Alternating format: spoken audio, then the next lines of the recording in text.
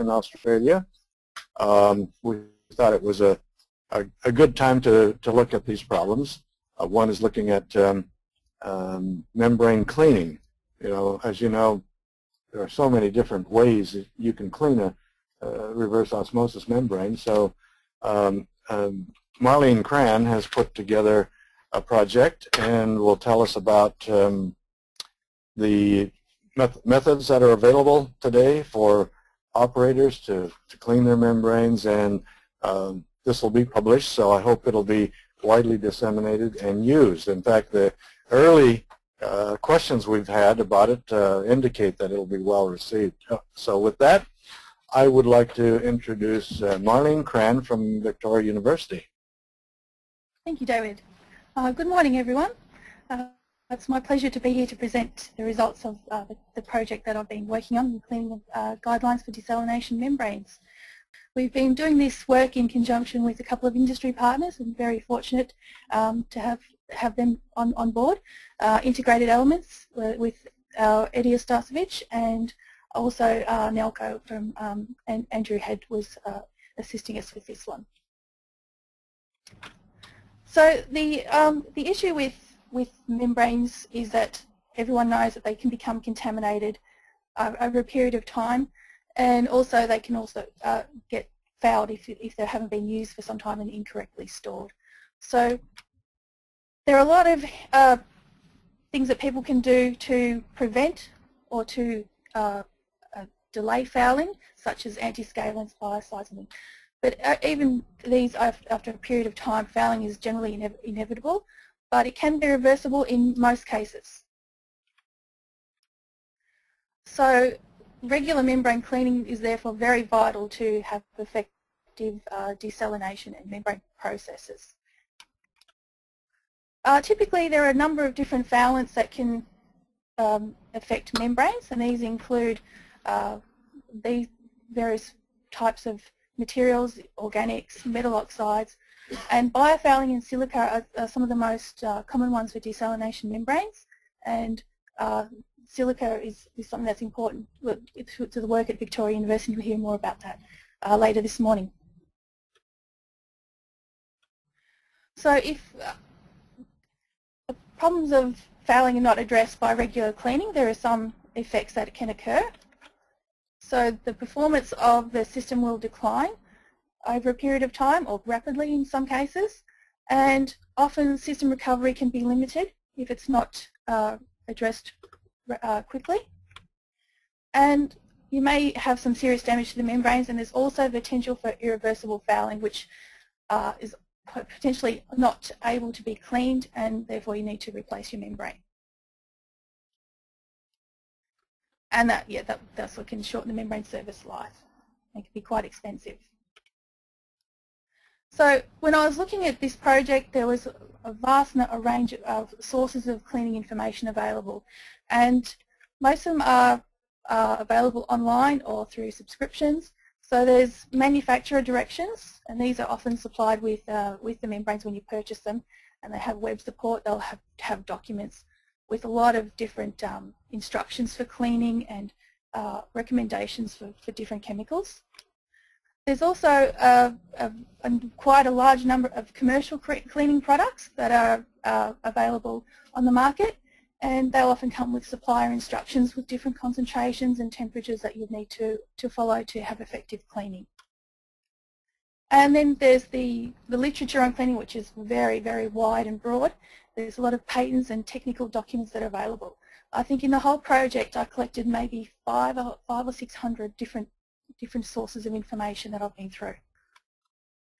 And then there's also the undocumented or user-specific information, which comes from plants operators. They'll often, if they've got a particular problem that they don't know how to solve, they may try different remedies, and that information is often hidden. So we try to tap into some of that as well. So the aim was to have a look at all of this information and see what we could do in terms of compiling it into a reasonable document or some other format that people could access it and have some kind of effective, like a bit of a somewhere to go to if they want to know how to clean their membranes, particularly if they have issues that they don't know how to solve. So the outcomes of this project are a literature review, which is being finalised at the moment. It looks at about 150 different patents, and there's also maybe 200 or 300 journal articles that I've looked through, and not so much the technical documents, but that's I've captured that in the database itself. So the second outcome, which I'll be presenting today, is the cleaning guidelines. We just tried to decide how we would present this because there's so much information, and we wanted to have a way that people could access it quite easily. So typically, most of this information will be provided in a document, PDF files, so you just have to go through and read them.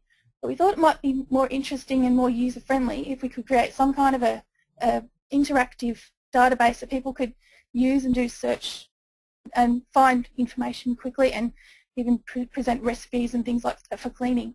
So this is what I'll present today. And initially I prepared it in an Excel document, and it got very, very big, and it wasn't really very interactive. At the same time I was preparing this information, I started to collect a lot of data on commercial cleaners, and I prepared that in an Access database just for my own personal records. So it seemed to be that that was probably the best way to go. So I decided that in discussions with David and the other guys here, decided that might be the best way. So I'll present that shortly. So the key for effective cleaning is knowing when to clean your membrane. And there are several key performance indicators that are often very indicative of troubleshooting, knowing when to troubleshoot and knowing when to clean.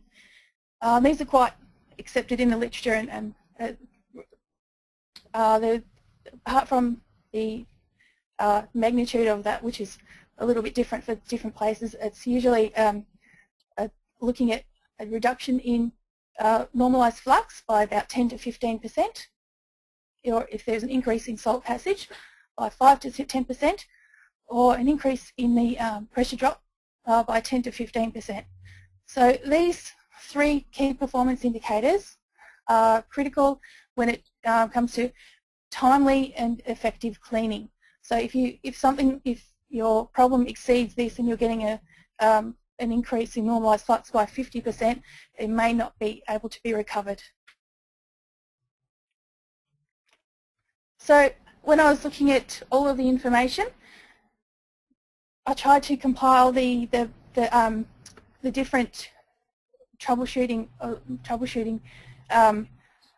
key indicators as a bit of a matrix.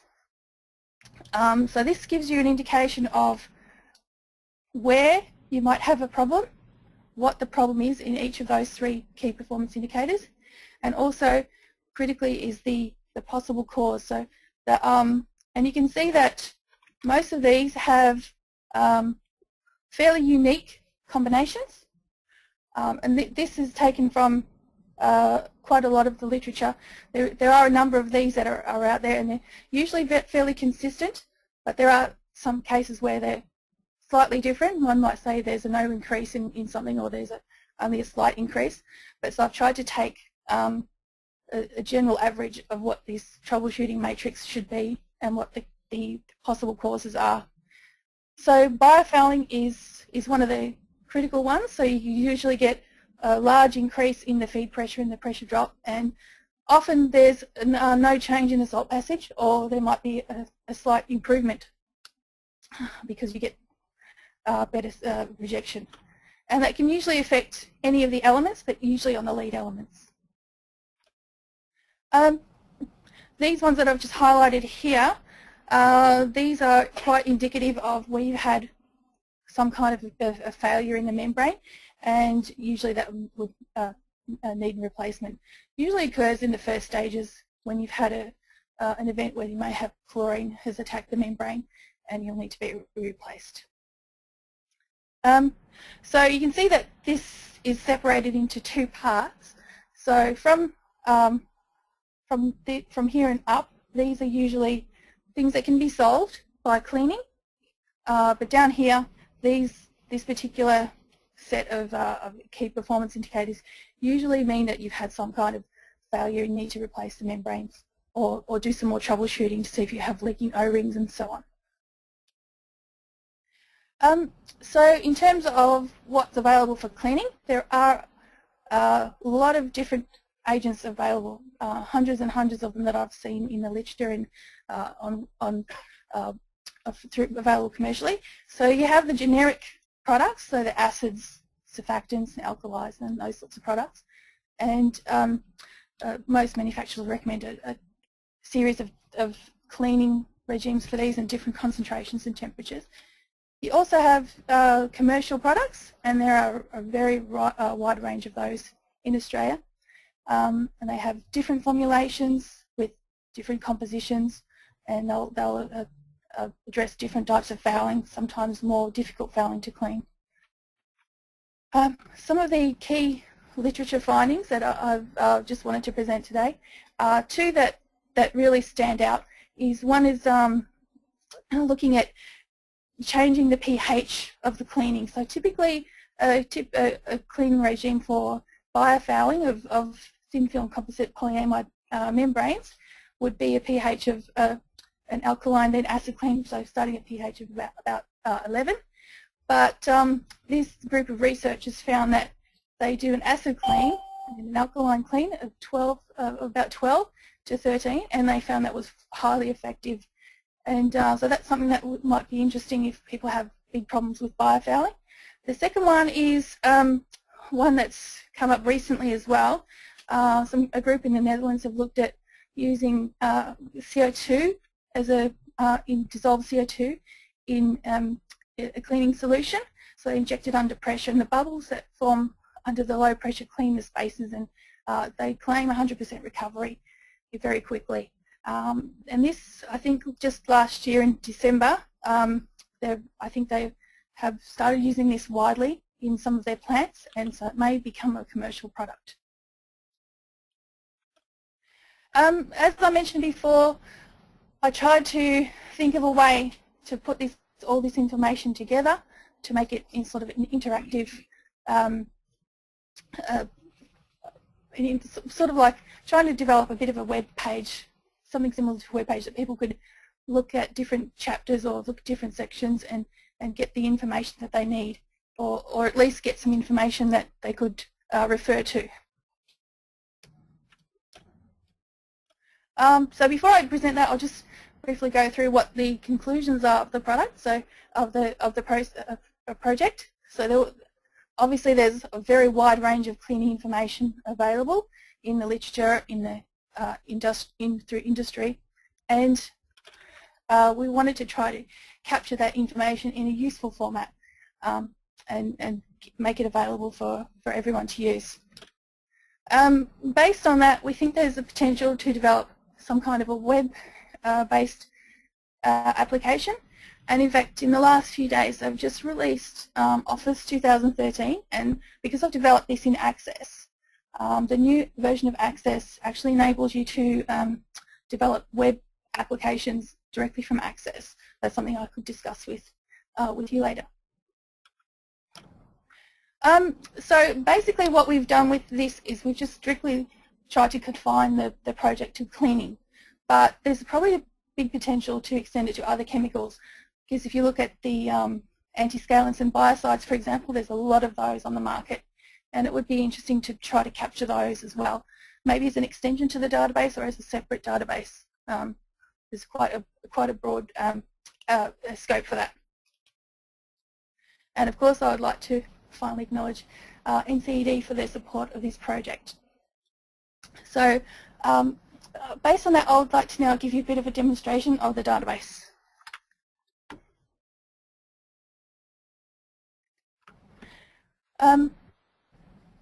So when you start it up, sorry, I'll just go on the home page. I've prepared a bit of a home page. I've tried to make it look clean and useful, so it looks a bit like a web page, and you can just click on different different tabs and get to the different sections that you want to look at.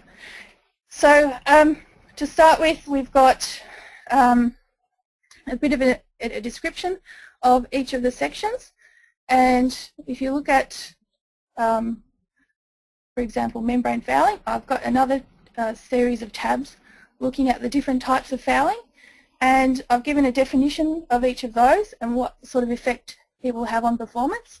And also, importantly, I've looked at typical range of cleaning recipes that you might use to clean these types of things. A very basic CIP process and some comments to say how effective it might be, or if you need to address a different temperature and so on. So for each of those, I've got I've looked at biofouling, organic fouling, colloids, metal oxides, carbonates, sulfates and silica. These seem to be the most typical types of foulants for desalination membranes, and each of those will have different sets of cleaning regimes, different chemicals, different extremes of pH, and they'll have different outcomes as well. So some of them are effective, quite effective to clean things like the sulfate scales, but it may be less effective to try to clean carbonate scales. In fact, if you leave these for too long, they can build up on the membrane. It's very difficult to clean. The other important one is silica. So what I've done, I've just got a bit of a, so I've just imported some sample data in here. So these aren't actually for strictly cleaning silica. I've just chosen the main use. So for silica, that's one of the most difficult ones to clean, as you'll hear a bit later, difficult to address. So particularly polymerized silica. So you often need to replace your membrane if you have that issue. So what I'll have in this is the second version based on the original the original Excel database. So I've tried to convert everything into Access, and so it's a little bit more user friendly. You can do search, a more effective searching, and you can actually add different fields. So I'll show you a little bit later what I mean by that. So the next one is fouling identification. So this is an updated version of that slide I showed you earlier. We're looking at the fouling matrix. So basically this is a merging of all the information that I could find on what could affect your membrane, what observed property change you would have, the causes, and the suggested remedies. So this is just very general, saying you can try to clean it.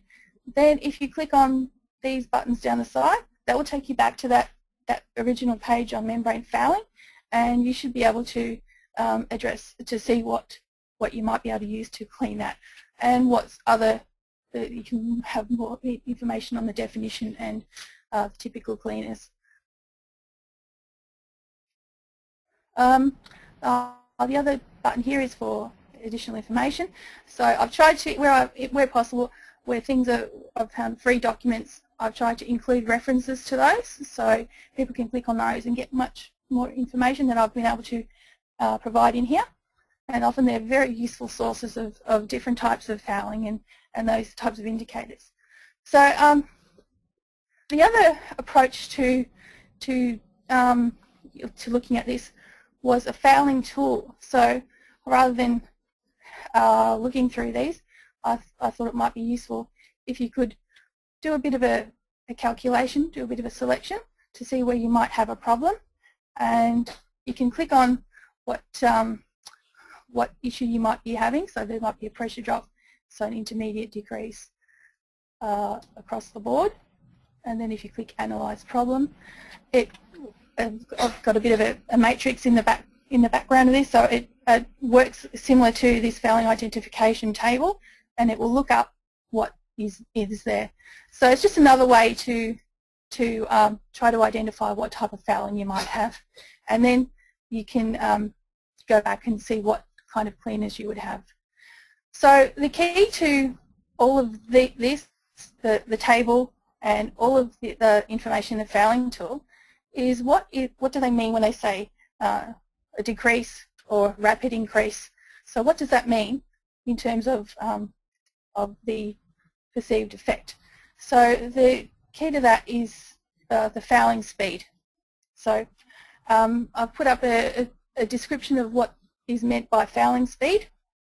So if you have it's a property change that's slow, that can happen over a long period of time, and it's often the most common but very difficult to determine what it is. So if you have an intermediate or a rapid change in one of those particular properties, they're quite usually a little bit more easy to identify what they are. So if you have a rapid change within about 24 hours, you've probably got some organics or clay or silt fouling your membrane. So it was quite interesting to find out that a lot of the information that I looked at, they have different terms to describe these. So I just tried to get what was like a consensus through these. So when it's with the property change, this is usually referring to the speed and the extent of the change. So the key to the fouling tool and what the extent of the change is normalization. So that's really critical. So cleaning, as I showed before in the slides, cleaning is recommended when you have a change in any of these properties over a period of time, and you get like it's generally in the range of 5 to maybe up to 20% change. So how do you measure that? So there's a lot of information on how to normalize your data so that you know what you can keep track of when you've had a drop in performance, so that you can attribute it back to a particular fouling issue. And there is a lot of information in the literature about that. So in the original Excel database that I created, I did set up a bit of a calculator to calculate this, to calculate these formulas. So these formulas have come out of the literature. So you've got a formula to calculate the permeate flow under standard conditions, salt passage, temperature correction, and there's a few other calculators for concentrations and pressures. And these generally come from an ASTM method, which is a standard practice for standardizing reverse osmosis performance data. But when I was also going through that, I found that there was a lot of free software that was available, and I've put some links into those.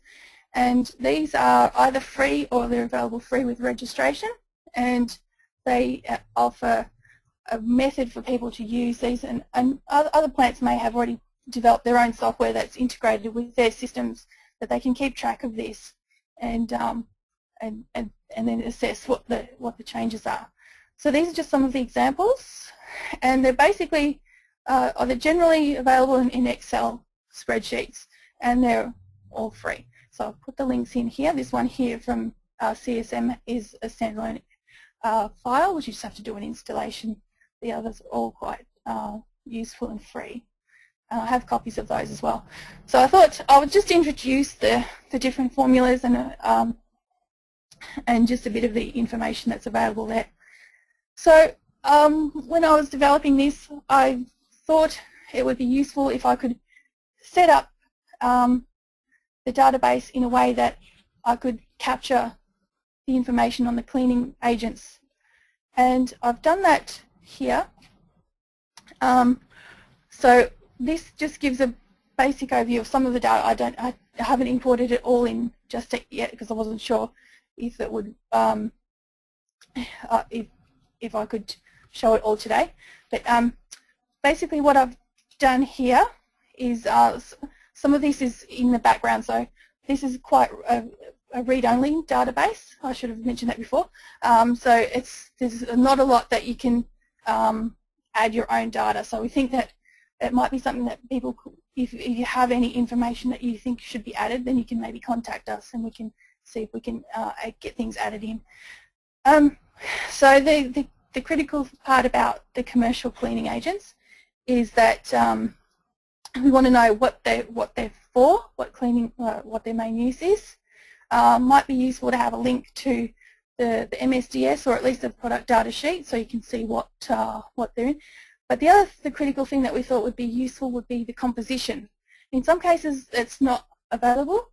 They're proprietary formulations, but in other cases, when they've got some hazardous products, they usually list some of the main chemicals, and then we can have links to those, and you can see what you can create your own risk assessments and that sort of thing.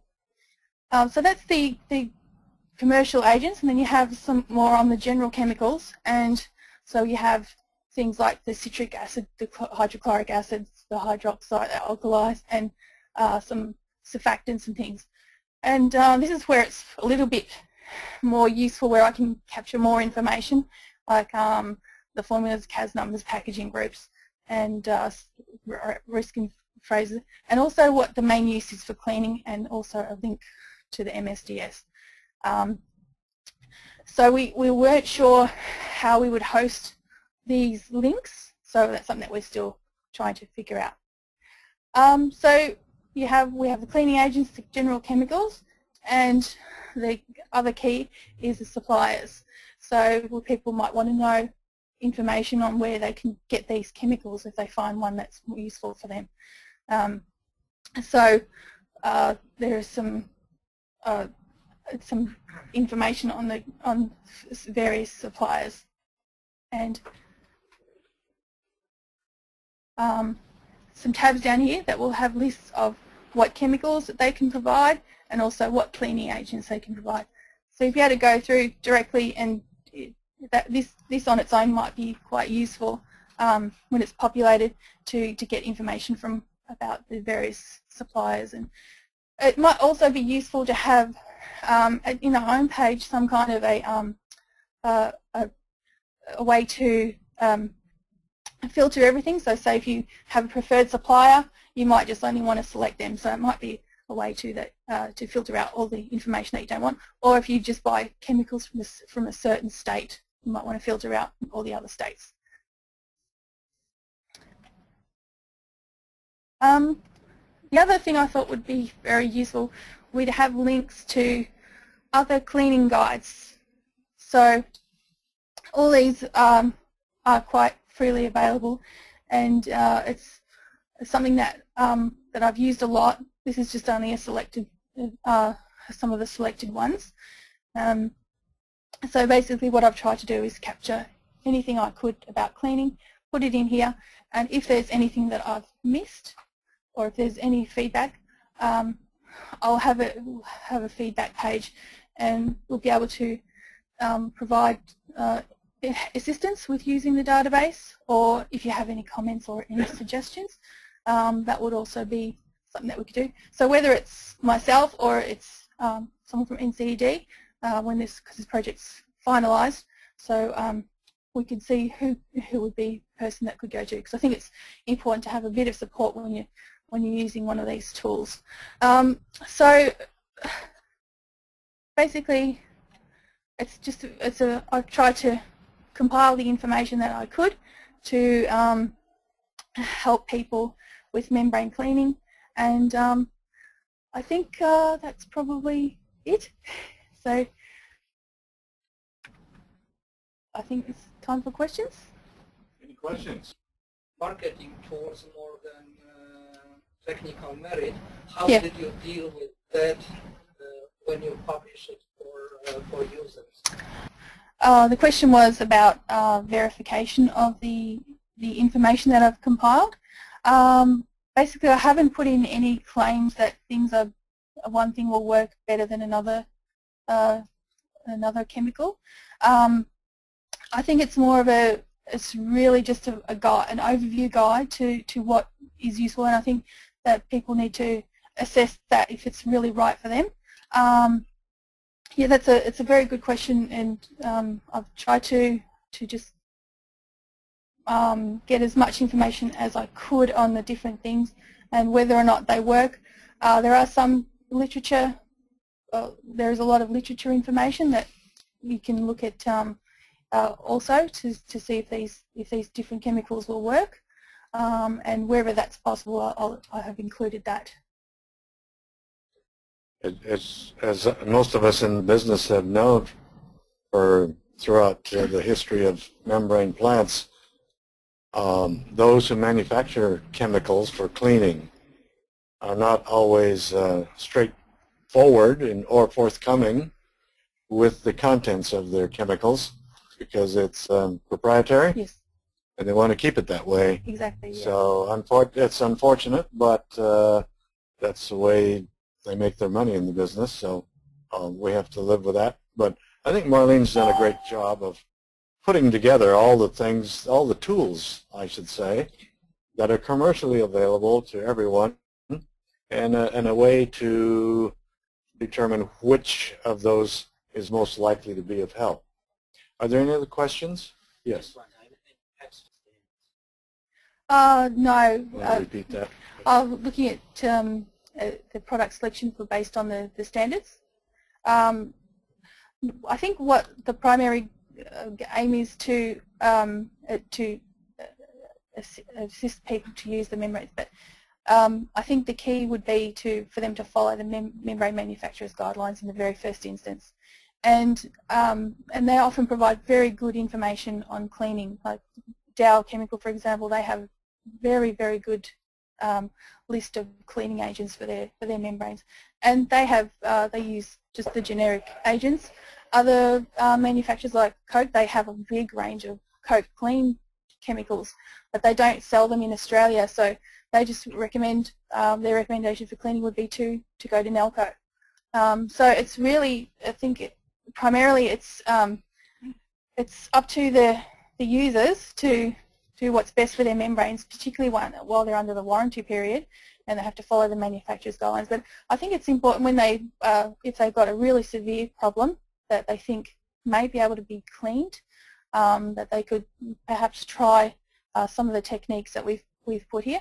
The other thing is that the chemicals that we've selected in here are very strongly based on the membrane manufacturers as well.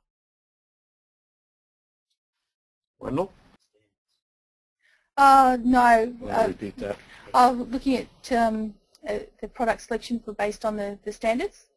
I think what the primary aim is to assist people to use the membranes, but I think the key would be for them to follow the membrane manufacturer's guidelines in the very first instance, and they often provide very good information on cleaning. Like Dow Chemical, for example, they have very good list of cleaning agents for their membranes, and they use just the generic agents. Other manufacturers like Coke, they have a big range of Coke Clean chemicals, but they don't sell them in Australia, so they just recommend, their recommendation for cleaning would be to go to Nelco. So it's really, I think primarily it's up to the users to do what's best for their membranes, particularly while they're under the warranty period, and they have to follow the manufacturer's guidelines. But I think it's important when if they've got a really severe problem that they think may be able to be cleaned, that they could perhaps try some of the techniques that we've put here. The other thing is that the chemicals that we've selected in here are very strongly based on the membrane manufacturers as well. Wendell? Congratulations on the position. Thank you. Toward that end, one of the big challenges we have today is digitization. Yes. The question was how would we sustain the database and keep adding to it or modifying it as we need to, and that's something that we haven't really discussed yet. I think it came quite late in the development of the project development that it would be a database or some kind of a web-based application. So that is something that we need to discuss. And as I mentioned before, I think there's a big scope to include a whole range of other chemicals or processes that like biocides and antiscalants, because there's just hundreds and hundreds of them out there, and so people might not know that they're there, or they may have a different source. So I think it's important to try to get as much of that together. But yeah, in terms of who would host it or who would develop it, continued development, that's something that we're discussing. Well, that's a very good question, Wendell, and we would certainly aim to make this a living document so that as new chemicals become available, we can add to that. As new membranes come to market, we'll need to be able to address those as well. So hopefully we can take it the next step and see that that gets done in the future. Any other questions? Keith? Yeah. The question was, could we get users to add in their own information on like cleaning performance changes so they could validate their data, and that is certainly something that could be included in the literature review. That is also part of this. I've looked at a few case studies, but there are quite a few other sources of that kind of information where people look at real chemicals or different regimes, and they'll report them in the literature, and we could combine those as well into the database somehow, or yeah, as a separate document somehow. Any other questions? Okay. Apparently none of our folks online have any questions. Oh, very good. Then you've covered the subject very well. One of the things that I think the idea of adding case studies is a good one, Keith. Perhaps we can figure out a way that the users can actually input. Yes. Is it an 8 out of 10 hit, or was the guideline widely off? That'd be valuable to see just how effective it is. Yes. That would be worth doing. Certainly, yeah. Yeah, most certainly. Sorry, Yes. we've got one from online. We're wondering if the methodology proposed is supported and tested by the membrane suppliers, and what sort of warranty issues could be compromised if different from theirs. Just wondering about what the risk Yes. Yeah. The question was, what sort of quality control would we have on that, and what type of assurance would you have with the membrane suppliers? And I think we have to make it clear to start with that we would highly recommend that people use the membrane manufacturer's guidelines as a first instance. So they may run them for the warranty period with no problems at all. They might get to the end of the warranty period where they've still got a good membrane, but you might want to try some alternative cleanings or that sort of thing. But most of the information or some of the information in there is from the manufacturers as well. So I think I might just have to make that clear, that it's that's according to their directions. All right. Any others? Frank, did you get all of your questions answered?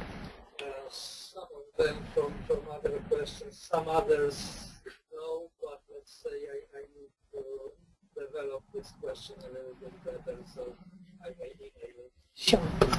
Good. I'm sure Marlene would be more than happy to answer any questions. Address those that are emailed to her. Yep.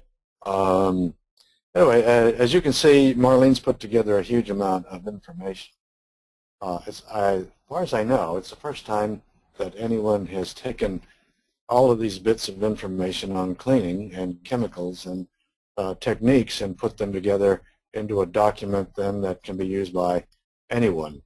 It occurs to me that there are a number of companies in Australia who are familiar with operating membranes of many different manufacturers, and I would suspect that they would have a lot to share in terms of how they clean particular membranes and on particular applications. So I think this will become even more robust as we elicit information from people like that who have used these on a continued basis. So I'm hopeful that this will become a well-used document. We do want it to be well-used. That's its purpose.